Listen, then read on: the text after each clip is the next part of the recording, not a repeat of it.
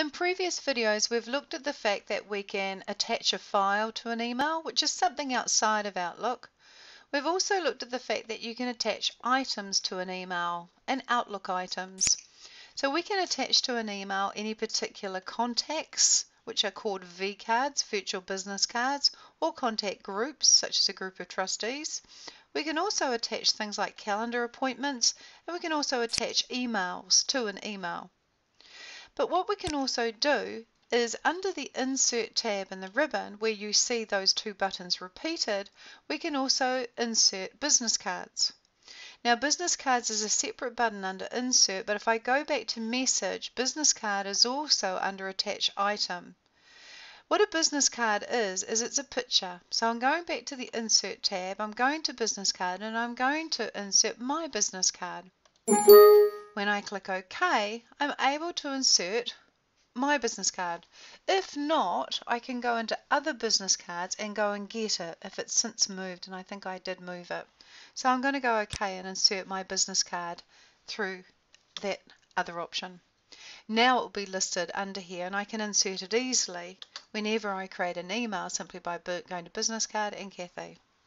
What it does is it basically attaches your business card as a picture, as you can see here, but it also attaches your business card as an attachment, which is a VCF file, which is a virtual business card, which is a virtual contact.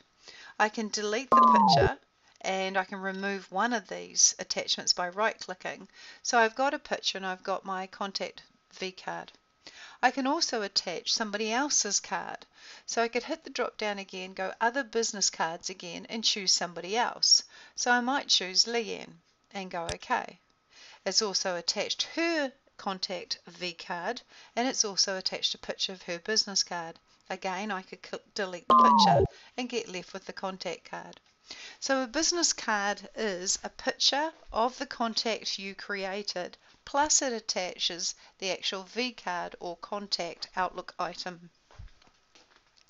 In addition to business cards, let me just delete this one, you can also attach, or insert I should say, a calendar.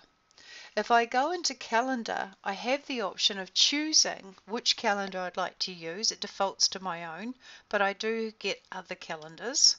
I can also choose today, tomorrow, or whatever date range I prefer. So I'm going to choose specify dates. I might like to insert my calendar perhaps for next week, the 17th through to the 21st, the week Monday to Friday. I can then specify if I show them availability only, or whether I actually give them limited details of where I'll be, or full details about where I'll be and what I'm up to. So of the three, I'm going to go for availability only.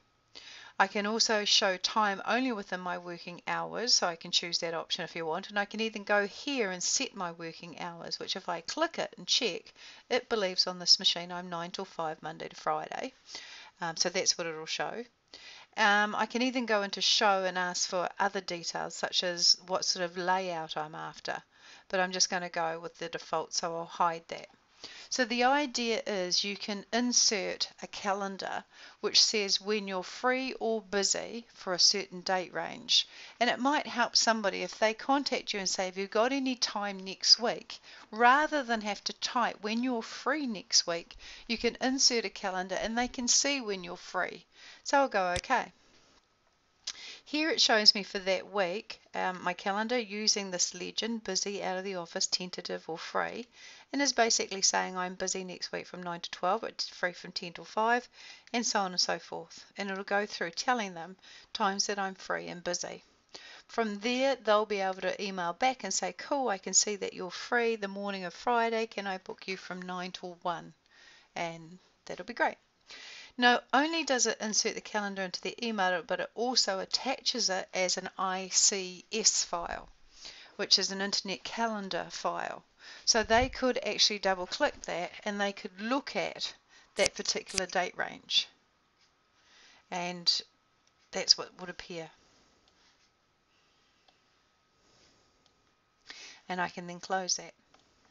So it's very handy to be able to insert a calendar as well as insert business cards, and these are options slowly we're working through on the Insert tab.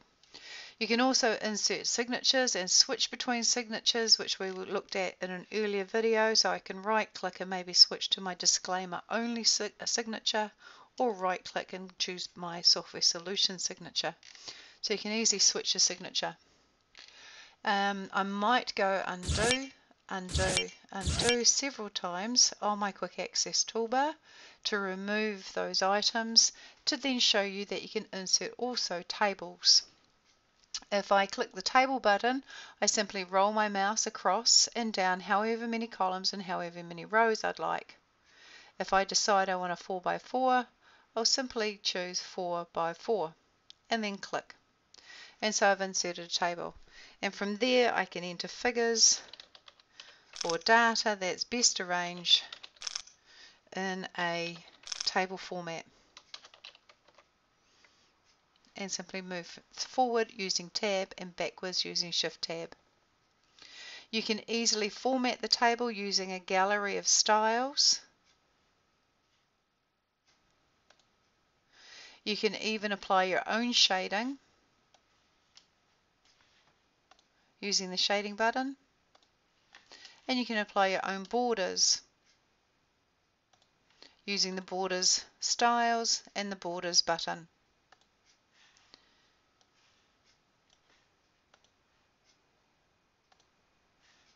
And simply present information in a rows and column, very organized table format. You can also, on the Insert tab, insert pictures. You don't have to attach pictures as such.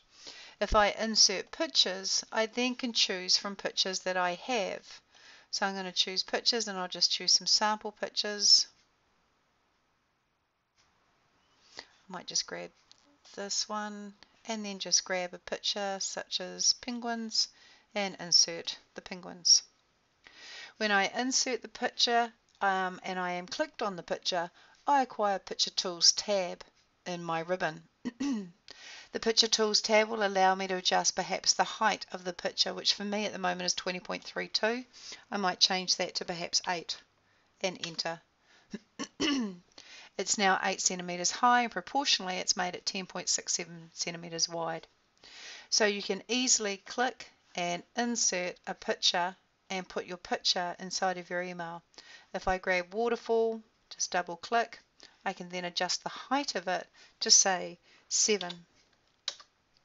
And so now this picture is 7 centimeters high, and proportionally it's 9.35 centimeters wide. It's also a good idea to perhaps compress pictures before you email them. So I'll click the Compress Pictures button. It says you want to apply it only to this picture. I'll untick that option so it applies the compression to all pictures. I want to perhaps use the email option, which is 96 points per inch. The higher PPI, the better the quality of the picture. So you may even go for print quality, and OK. But that will reduce the size of your email a little bit, depending on what you choose. And there are all sorts of options there as far as what you can do to manipulate pictures, such as applying a picture style. Now I've got a shadow around it. Now I've got a soft edging. Now I've got a black frame. So you simply roll over the pictures and choose a particular style that you would like to apply to that picture.